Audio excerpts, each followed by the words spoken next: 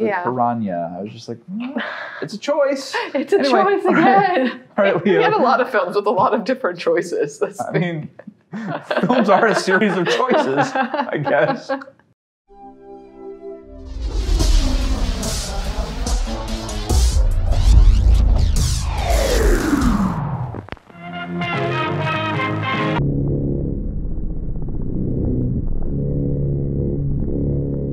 Hello and welcome to Library Grindhouse. The only ticket you need is your library card. I'm Jesse. And I'm Leah, and today we'll be giving you our top 5 reasons why to watch the 1978 film Piranha. Or is it Piranha? Piranha. It's just like, what are you doing? I don't know. Why are you throwing the wavy accent on this thing? Piranha travel in schools, and we brought heavy doses of Rotenone 235. Yeah. Piranha. I was just like, it's a choice. It's a choice again. All right, Leah. We have a lot of films with a lot of different choices. I mean, films are a series of choices, I guess. Film and filmmaking. All right, Leah, but first, why don't you hit him with a spoiler-free plot summary? The saying, people eat fish, fish don't eat people, couldn't be more wrong when thousands of military-created killer piranhas are accidentally and foolishly released into a river on what appears to be a warm, eventful summer day. So jump into this treat of a classic, but remember to keep your hands out of the water. Everything out of the water, Leah. But especially your hands. I feel like they all started with the hands. Of course. Don't you always start with the hands? That's true. That is true. He speaks. Hey, keep your hand out of the water. Anyway, Leo. Smile, we're going public. Smile, we're going public. Hello, Senator. As the guy said. The guy. The guy. I mean, his documentary is literally like that guy or whatever. We'll get to him. Anyway, Leo, what's number 5 on your list of reasons to watch this particular film, Piranha? Oh, man. Piranha. So, how the doctor, the original doctor who was looking over the lab, he was eaten by piranhas, like torn to shreds. They pull him up. His dying scene was pretty great. But there is another shot where none of his clothes are ripped apart. His pants are pristine as he's lying there dead on the raft, having been eaten by piranhas. How much of Kevin McCarthy did you want to see, Leah? Well, but I was just like, he wasn't Swamp Thing. Well, that is true. That is very true. But if he was, it'd be a whole other story. But no, piranhas, I mean, Swamp Thing could fend off these piranhas. They should have just called him. But seriously, though, like, I have miracle pants. Like, he was torn to shreds from the bottom. No, everyone they pulled out of the water who looked like they should have been just absolutely decimated. Yeah. Was in very good shape. Yeah, but that was like the first one. And It was only a flesh wound. I was like, what is this? Do the piranhas have like some poison, like some venom in their teeth that they injected that somehow causes a bunch of blood in the water, but then you like soak it back up? Frothing with blood. Yes. I mean, it is geysers. There's so much blood, but there's hardly any cuts. So maybe they just really are good at nicking arteries. maybe that could Just a little nick. Yeah, that could very well be true. But yeah, I mean, it is Project Razor Teeth. Razor teeth. What's razor teeth? So, which is so fun. Why couldn't they just call it Project Piranha? Why does it have to be Project Razor Teeth? This isn't a comic book, Leo. We're not going for alliteration here. Razor Teeth. Sorry, just in that, or no, Taserface. I was thinking Taserface in Guardians of the Galaxy instead of Razor Teeth. Yeah. Anywho, what's your number 5, Jesse? The camp manager is hilarious. Handicrafts. Handicrafts don't take any nerve, any intestinal fortitude. We eat fish, fish don't eat people. Yeah. I mean, Fish? People eat fish, Grogan. Fish don't eat people. he was a campy delight. And actually had kind of a character arc. Oh yeah, I thoroughly enjoyed him. I liked the point where like he walks by and people have his picture on a dartboard and he's upset. Understandably. And oh yes, understandably, of course. But like even, I heard people were gonna go swim in this water. Where are they at? Like. And she throws a rock right next to him and he's just like, what was that? I think those kids across the lake. I'm just like, dude, how are your ears doing, bud? Like, no hair, no hearing? Like, I don't know. But it's okay, because he gets the one jumping piranha. He does, and I was like, oh yeah, he bites it. Because I saw this as a kid, and I thought I remember him getting it. But he winds up okay, but he winds up really broken. Yeah. I was like, dang, this dude, like, I mean, I don't know. Well, he had his warnings, and he just didn't. I mean, all those children, it's kind of on him. So kind of, but if you got a call in the middle of the night from the parent of the troublemaker or the camper who you see as a troublemaker, who has a dad who has a reputation for drinking and overreacting and whatever. It's true. I mean, that's hard. Really, really. What is he gonna do? Like, he can't. Am I gonna get in the river and comb around for piranha? I mean, No, it is true. Really, all of this is on Maggie. On the girl and the guy. Like, all of it. They would never have. Why would you drain? Anyway, I don't want to give them again. away. They had no reason to suspect the piranha in the tank. True, but I don't know. They assumed drowning. In that case, yes, you drain the tank. But yeah, cool. That was my number 5. What's your number 4, Leah? My number 4 is Maggie being super good at knocking people out, but keeping them alive. She hit so many people in the back of the head, and then it's like, okay, they're alive. I'm like, man, yeah. That seems like a movie thing where you hit people in the back of the neck to knock them out. To knock them out. I don't think that's better. No, she like dents a metal, what is that, a canister, whatever she has in her hand the first time with the doctor. She dents it. It was a brick or a rock. I didn't look at what she had. Well, the guy was like, you dented it. And I was like, what? How? Is this something that skip tracing agents are like trained to do? Because she's pretty talented at it. He's knocked out, but he's alive. Anyway, what's your number 4, Jesse? My number 4, the raft suspense sequence. It's a fun idea. It is. That was a really good one. It was just like, I like how it's like, we read Huck Finn, we thought it'd be cute to build a raft together. And that's really kind of a fun, like, oh yeah, let's just take that down the river. I kind of bought it. But I love that all the fish were basically just fake fish on a stick. There's something under us. On a stick. And it works way too well. Like, I mean, the quick cutting, like they frame it just right. I mean, I'm not mad at it. The fish in the shadows, like, yes. That was my number 4. What's your number 3, Leah? So my number 3 is how selective Susie is, who is the daughter of the main guy character. How selective she is on who she is going to save when she is in the raft. She jumps in, well, not jumps in, she's terrified of the water, but she gets on a raft to save people when the piranhas are, thrashing about all of her peers and young children, and she just paddles on right past these children getting eaten by piranhas to save the camp counselor. To be fair. I'm sure that they were mean to her, and the camp counselor was nice.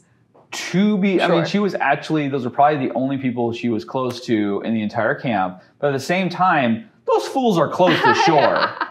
Those counselors are way the heck out there. That is true. In the water. And they needed the most help in terms of they are way out there. I understand, but I just thought it was so funny the fact that you actually see, if the director would have been like, everyone else kind of get out of the way as if you were already saved or out of the water, that would have been one thing. They actually had like kids like flapping and her like pushing the paddle away from them as she's going, like hits them with the paddle. And she's paddling away, not come on into the boat, or else just to be like, oh, they were already gone, or you know what I mean, they're trying to get out, or even swimming to the shore. They're like flailing in the water, and she's hitting them with the paddle. She tried to get the canoe that could have held more people, but she could not push the canoe. And so she got this little inflatable, and there's no way she could have helped as many people, and she...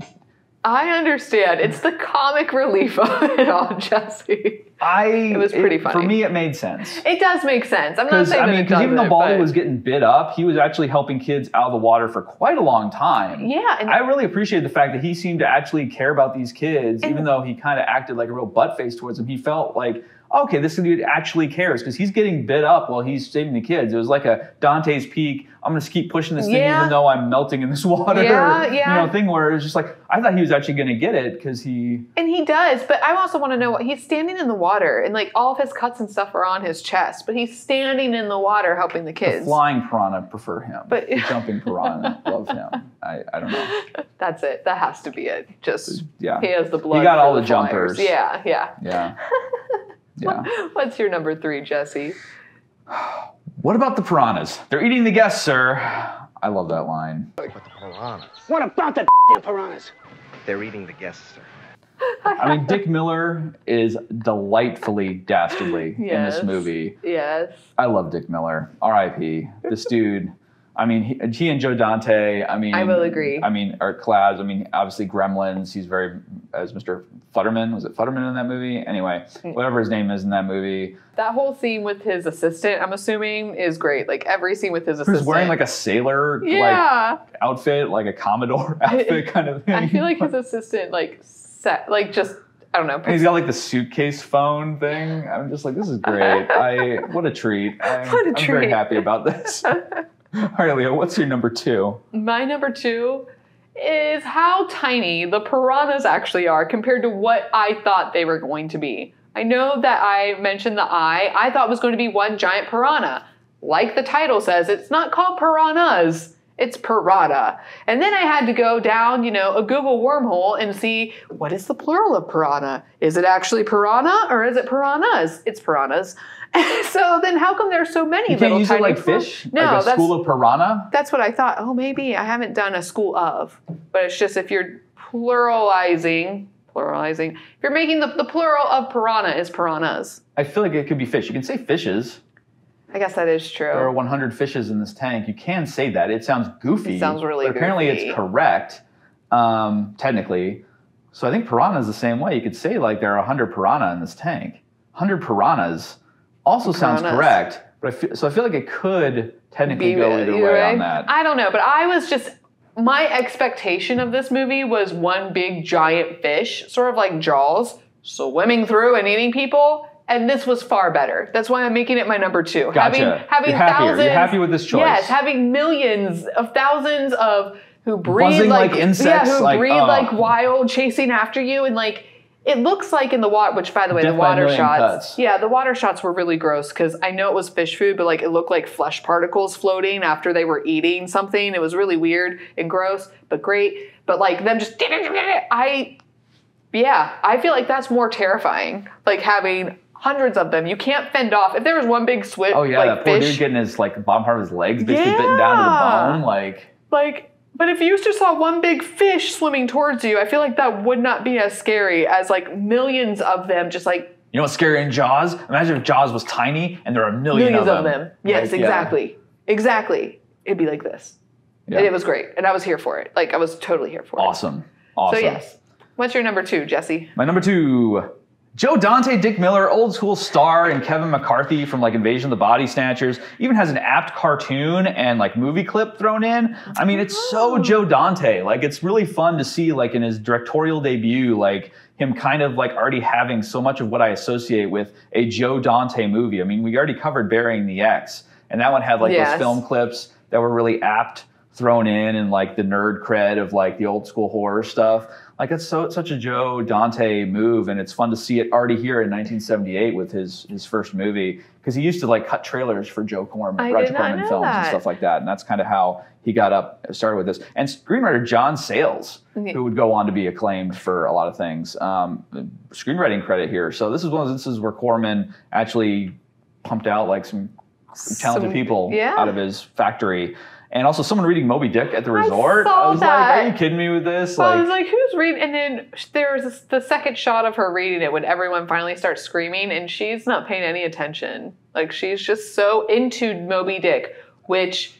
I'd have been happy anything else was happening. I was about to say, I feel like you could not be so into Moby Dick that people screaming around you wouldn't make you turn your head. No. And we're librarians. We love to read. We love to like consume stories. That's literally my hobby, is to consume stories, not Moby Dick.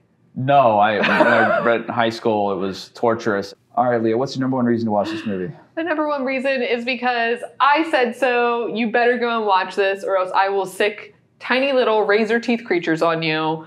It's great. Like this movie is just great. If you're a fan of Jaws, if you're a fan of just anything creature-like, it's perfect.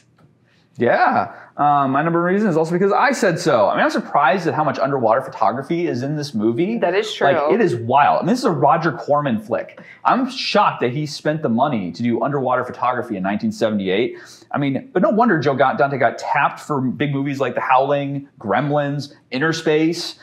He could get a lot from a little. And it also, let's see, ruined rivers, pools, and lakes for me when I was a kid. Jaws had the oceans covered. Jaws ruled the oceans, but every other body of water, including chlorinated pools, belonged to the Piranha. Oh, I'm so sorry, Jesse. And yeah. I will say I did look up that because I had a feeling that Jaws was going to, or Universal was going to do something with this film, just because in the very first scene she's playing Jaws, the arcade game. Oh. And I was like, that's a nice nod. Oh, I forgot about that. Yeah. That's a nice nod. Like, thank you. But I did read that Universal tried to sue. Yes, this movie was made as a Jaws ripoff, but it's different enough. Well, Steven Spielberg watched it and gave it okay. He apparently loved it, and Universal like dropped out. Which is great because I mean that makes a lot of sense because Spielberg basically adopted Joe Dante as like, I'm going to produce your movies. Because, I mean, he didn't do anything with The Howling, I don't think, but he was involved with Gremlins and even Interspace and a lot of other 80s output. Like, in Twilight Zone, the movie, Spielberg did a segment. So, like, he and Joe Dante were fixed up at the hip for basically the entire 1980s. And so it makes sense where it's like, I see some talent in you, kid. And I thought that was really cool. Through the fact, he stepped up against Universal Studios. Like, what? Only Steven Spielberg would be able to do that. Be like, hey, back down. Oh yeah, you know because he made them all the money with Jaws. That's like, what I mean. Like, he had that ability to do that, and it's like, if you're mad at him for like ripping off this movie, don't be, because he made a really fun movie that does nothing but other than direct people to our movie as well. Exactly, and sorry that there's another creature in the water. Like, you can't just be like, oh, there's a creature in the water killing people. Jaws ripoff. No. Like, you can't do that. So yeah, but anyway. I think I'm going to give you this one. You were... I don't know, but you came up with... You had that fact. I did my research. So I did do my research. I did enjoy this one. We'll just call it a draw. We'll call it a draw. So head over to Hoopla or Kanopy. I mean, yeah. Ooh. So pick your service. If you haven't tried Kanopy, why not create an account? Maybe catch Piranha on it. That's a good way to start out your Kanopy experience, I think. Absolutely. So, yeah, either way, you can't go wrong. Piranha's great. So do that. And for Live Grindhouse, I'm Jesse. And I'm Leah. And we'll see you next time. Bye.